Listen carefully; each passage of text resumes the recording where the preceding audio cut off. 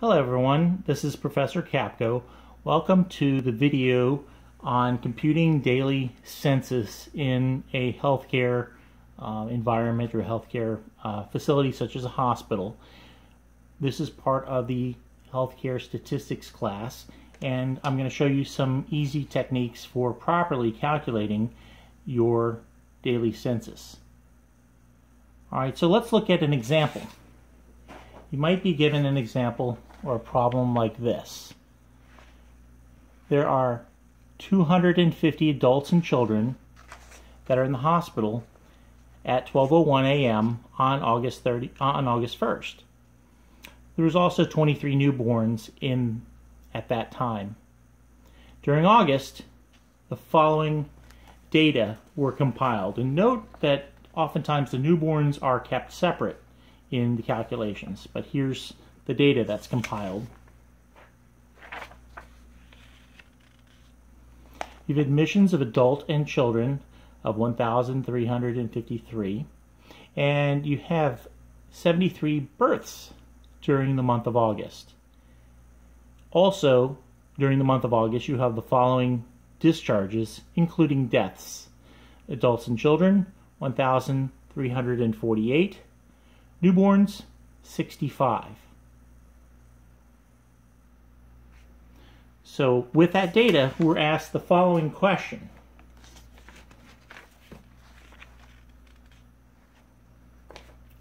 What would the inpatient census be for adults and children on August 31st at 11:59 p.m.?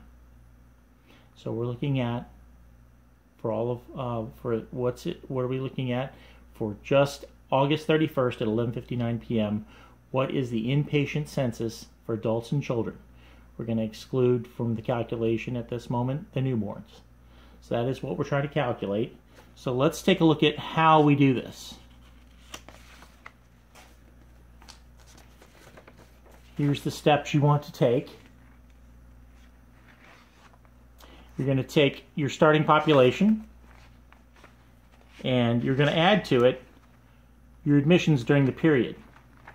So we may want to block this off and do this first, so I can put it in parentheses like that. We always want to deal with what's in the parentheses first. Once we've taken the starting population and added the admissions during the period, then we're going to subtract from that any discharges during the period, including any deaths. And our result from that, the final answer, what's called a difference, is going to be the inpatient census as of that period, as of that moment. So again, you're going to take the starting population, you're going to add the admissions during the period to that, and then you're going to subtract from that the discharges, including deaths, and that's going to give you your inpatient census. So let's do that using the data that we have. Recall that this is the data that we worked with. So I'm going to take that and use this formula to come up with what our answer is going to be.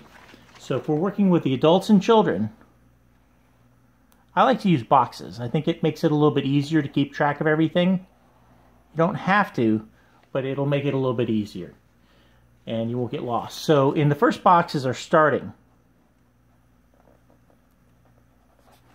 That's our starting census. And recall to that we're going to add, I'm going to have a second box here. To that we're going to add our admissions.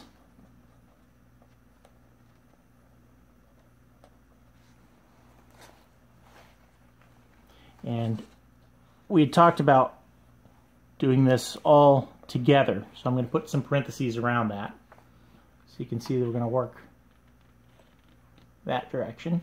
And then from that I'm going to subtract, and I'm going to use another box here. I'm going to subtract any discharges, including any deaths. And that, using the formula, is going to ultimately give me the census. In this case, we're looking for the census at 11:59 p.m. on August 31st. So we look at our information that we started with. We started with 250 adults and children. So I'm going to fill that in there. And our admissions, including adults and children, is 1,353. And I got that right from our data. I'm going to ignore for this moment the newborns because that's going to be calculated separately. And then we're going to look at our discharges, adults and children. So it's 1,348. So if I take those numbers and I could punch them into my calculator, I have 250. I add 1,353. That's 1,603. I'm going to subtract from that 1,348. And that's going to give me an ultimate census on the 31st of adults and children of 255. Now the second question is asking us, what would the inpatient census be for newborns on August 31st, 11:59? So we're going to do the same thing.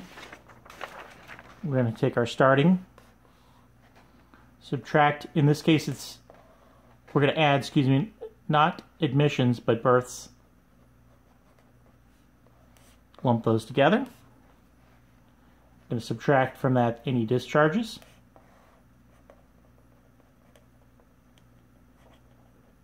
And that's going to give us our census of newborns. So from our data, we started with 23. There was 73 births. And there were 65 discharges. So if I take the 23 and the 73, that gives me 96. Add them together. And I'm going to subtract out the 65. And that's going to leave me a census of 31. So that, students, is how you calculate the census for adults and children and for newborns. If you subscribe to this channel, you can see some more helpful mathematical examples. Again, this is Professor Capko. Thank you.